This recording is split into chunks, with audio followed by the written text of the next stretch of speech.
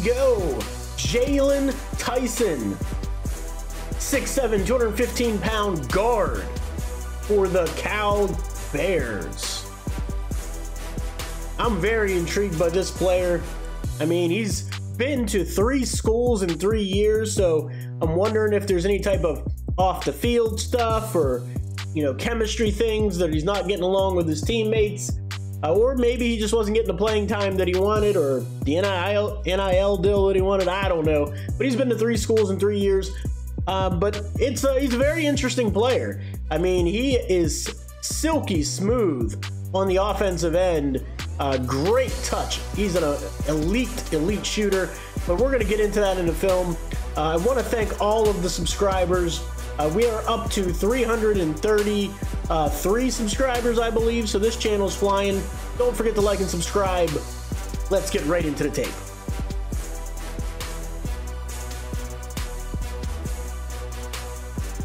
Here we go. Jaylon Tyson, the 6'7" junior for the Cal Bears.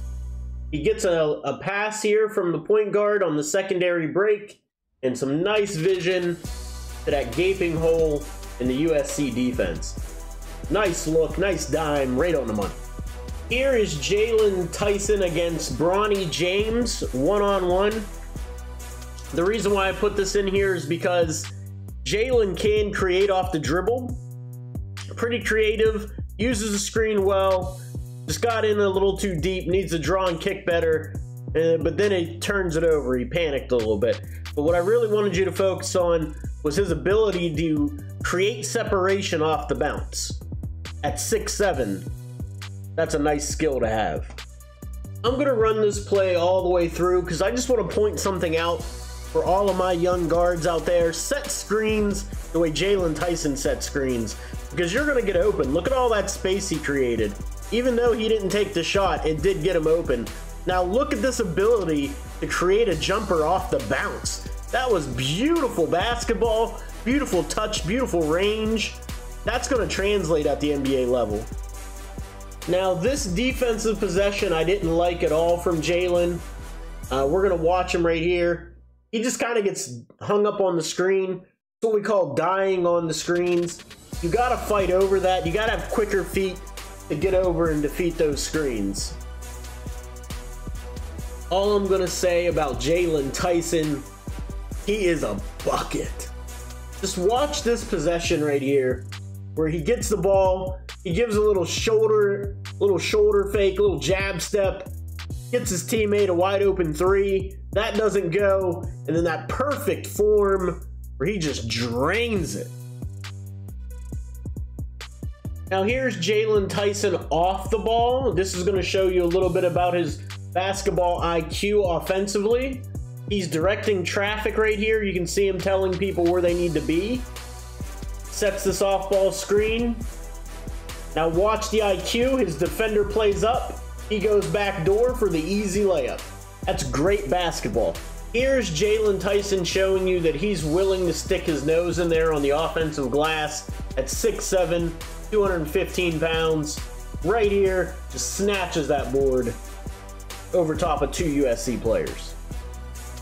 Here's where Jaylon Tyson needs to understand that if you're going to curl into the paint with the big guys, if you're going to go up there, you got to go up there with 2 hands at 6'7", attempting to dunk this ball. You cannot be fading away, taking contact, because the weak side in the NBA, they're going to block the crap out of that. So if you're not going up 2 hands strong to dunk, you've got avenues to get your teammates open shots. He had the chance to pass it right here when he was turned in the corner. He has the opportunity to keep his dribble alive and come out and pass it to this guy here. He's got a lot of different options, but what you can't do is go in there with this weak one-arm layup and just get it patted off the glass like that. Now these are the moments for older players. Like, he's a junior, so he's an older player. You want to see what they can do in late shot clock situations, game clock situations. And I kind of don't like where this possession ends up for Tyson.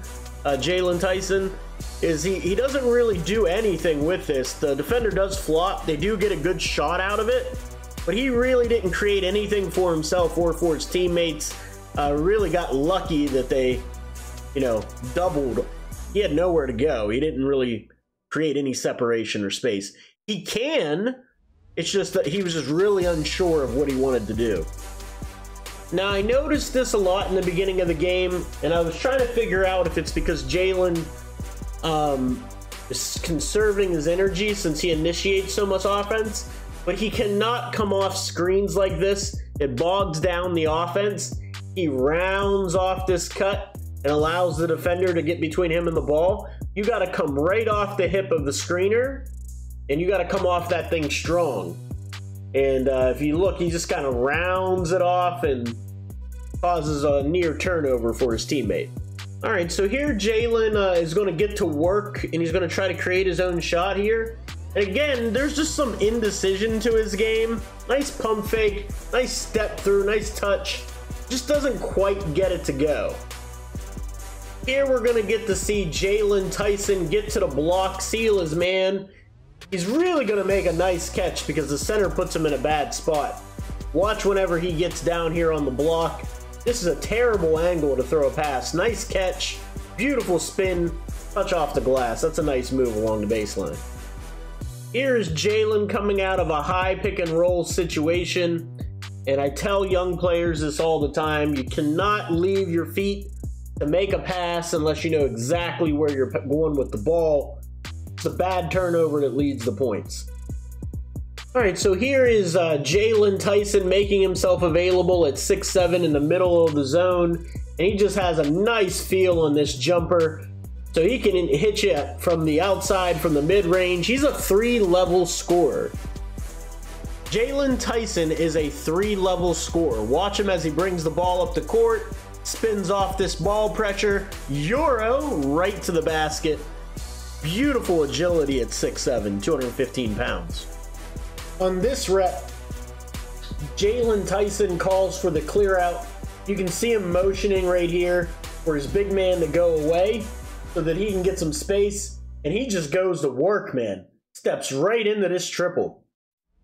He's got a beautiful stroke. He can fill it up. We like hustle plays around here at Hoops Profile, and I especially do. And here you go. Nice little pick and pop. Watch the hustle by Jaylon Tyson. Knocks it off of Bronny James.